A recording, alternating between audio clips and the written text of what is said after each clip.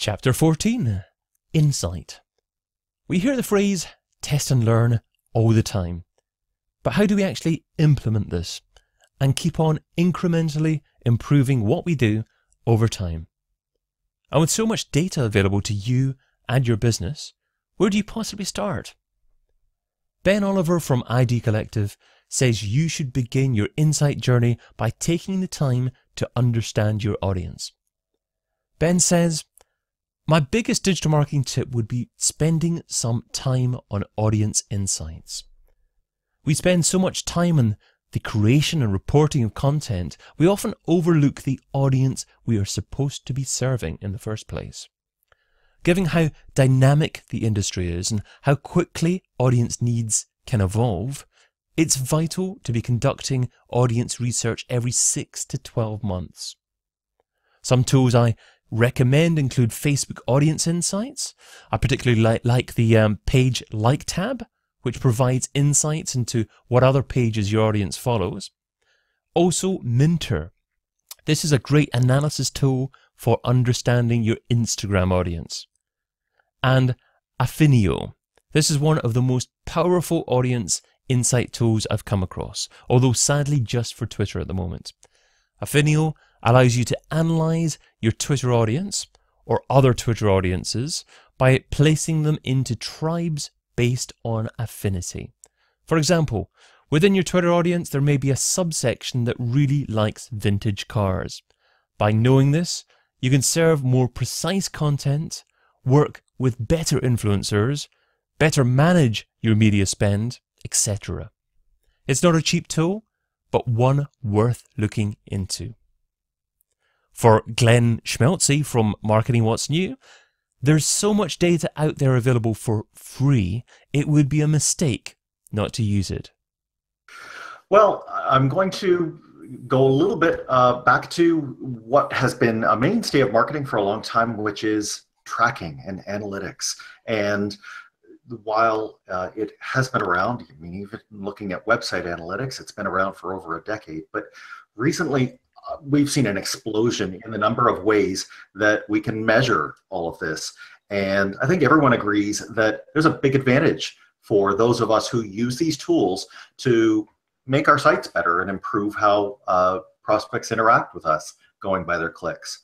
But just as I see it coming into 2017, it's just becoming so democratized and so cheap to be able to do cross-device and cross-channel tracking, looking at user behavior through heat maps or polls or live chat data, taking session recordings, getting more video engagement information, matching user data so that you can see what you're giving in a personalized way to the people who've filled in shopping carts or joined your members area or you've cookied elsewhere.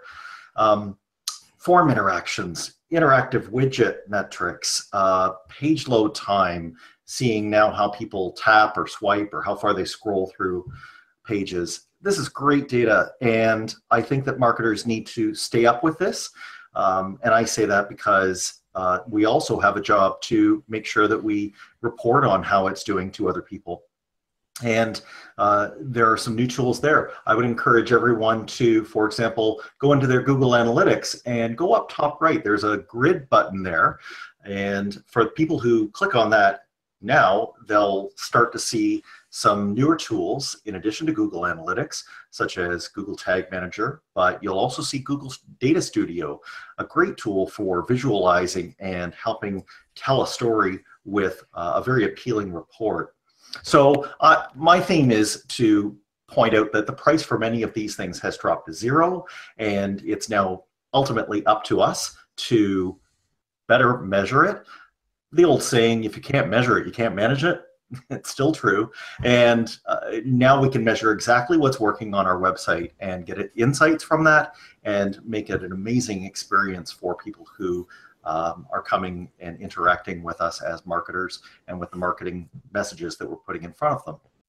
Another man keen on evangelizing the value of using data more effectively in businesses is Matt Foreman from Traffica. So I think carrying on from the previous guest, it's really about using the data that you have in your business already much more effectively. I think we're all awash and drowned with data every day as digital marketers, but there's so many free tools and there's so much really low cost compute power and solutions out there now to help you make better use of that data. And to give you a very simple example, within Google Analytics, there's some attributes called custom dimensions that you can extend your analytics information with and your analytics data with. So just joining up simple things like information from your CRM or from your point of sale system into your Google Analytics account really helps you get a much clearer view of who your customers are, how they're behaving, not just online on your website, but offline as well. So you can start to create segments and understand behavior based on all sorts of information. The other really exciting and really powerful thing about doing that is you can then start to use that to target advertising too. So whether that's via creating custom audiences in Google and using that in Google AdWords or in Google Display Network, or even using Facebook's offline data API to actually push data into Facebook, you can start to get very, very precise and specific with your advertising as well, which ultimately leads to a much better customer experience and a much better return on investment. So that would be my top tip: make much better use of the data you already have with some very low cost and free tools that are out there and accessible to everyone these days. David Sayce from dsayce.com believes that although conducting regular audits may be perceived as the less glamorous side of digital marketing, regular audits build strong, solid foundations.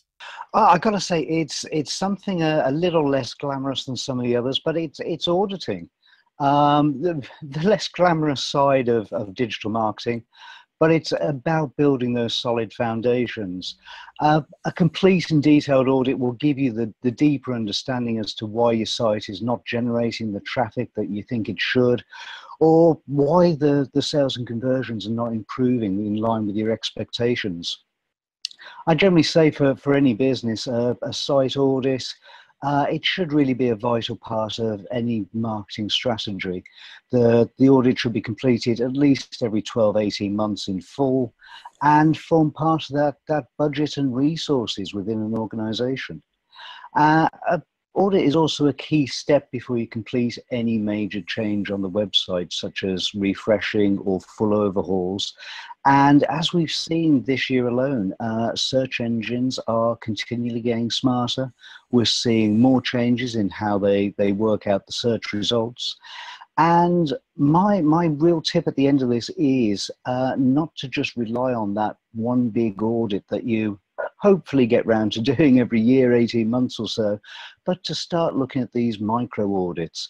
And these should really be sort of 5-10 minute overviews, looking at some of the key points of your website, diving into some of the key elements of Google Analytics, checking those traffic levels, looking at those referrals, especially with the referral spam issues that we've had of the recent, well, probably years now.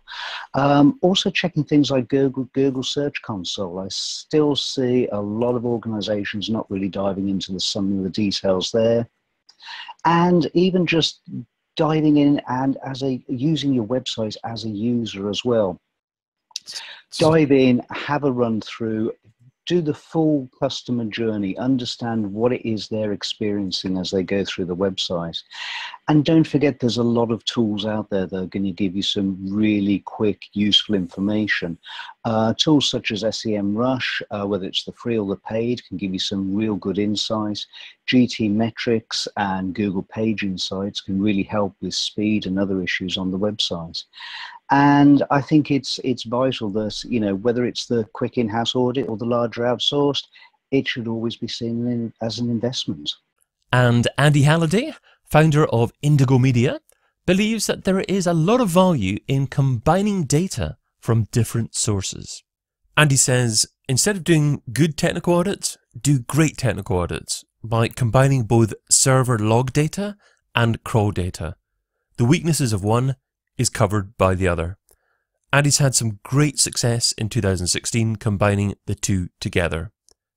So don't necessarily rely on just the one source of data. It's just a case of digging deeper to make sure you have the most reliable source or combination of sources from which to make your decision. For Damon Gochner, founder at Aspiro, a source of really useful insight is using the Facebook Pixel. So I am still shocked by the number of businesses not taking advantage of the free insights that Facebook gives us through audience insights, and the ways that businesses aren't using that across the different audiences they have on their businesses.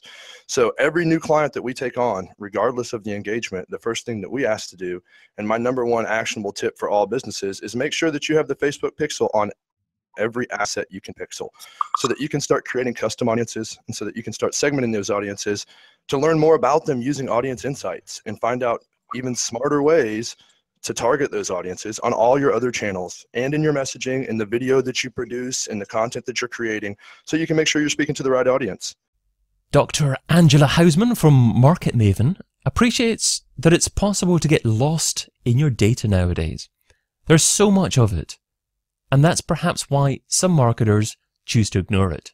My top tip is in terms of analytics, and especially in terms of looking high up in the funnel as you're looking for understanding consumer behavior. One of the things I'm seeing that I find really scary is I've seen a number of recent posts in fairly respectable places complaining that analytics is ruining marketing.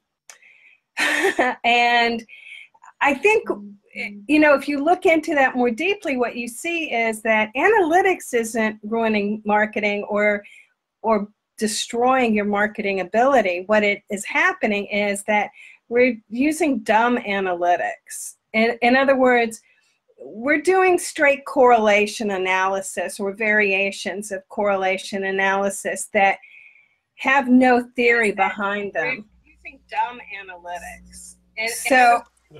Keep on going, Angela. I just need to mute someone. Oh, okay.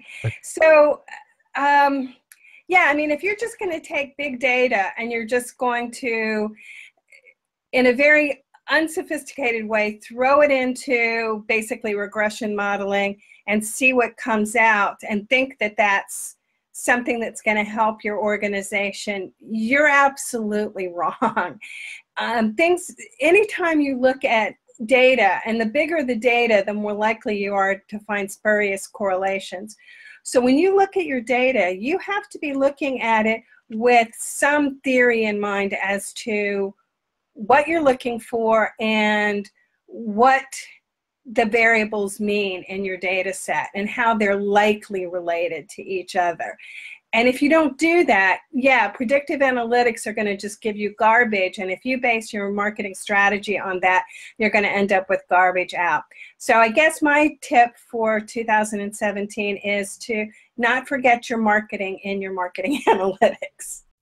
While Dr. Angela Hausman advises on not forgetting your marketing in your marketing analytics, Ben Tepfer from Adobe cautions on not losing your creativity in your insight. Well, David, my big tip is to add the creative back into marketing. And a lot of companies are doing a great job at being creative in the things that they do, whether it's innovative marketing campaigns or whether it is, creating, we were just talking about offers and testing offers, whether that's creating variations.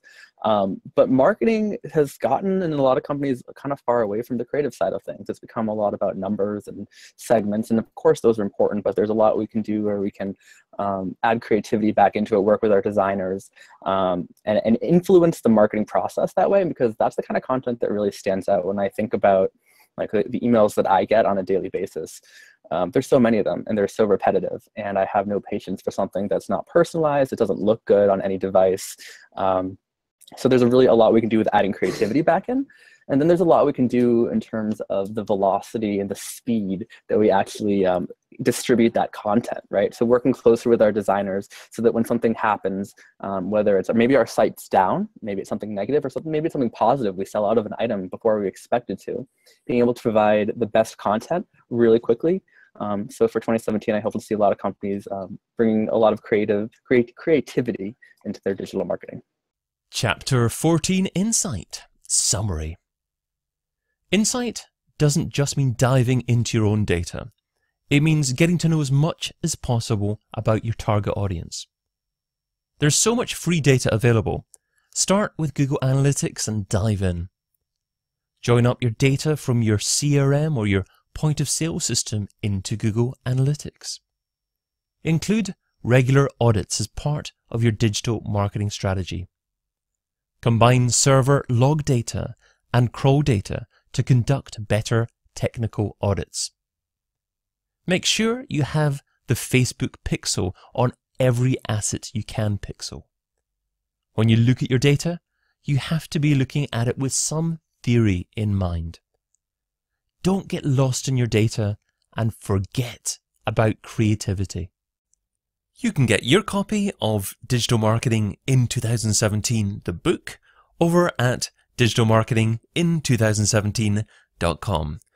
Just scroll down, click on the orange order button, and you can choose from ordering the paperback or the Kindle edition on either Amazon.com or Amazon.co.uk. Then, when you've ordered, come back to digitalmarketingin2017.com to claim your bonuses.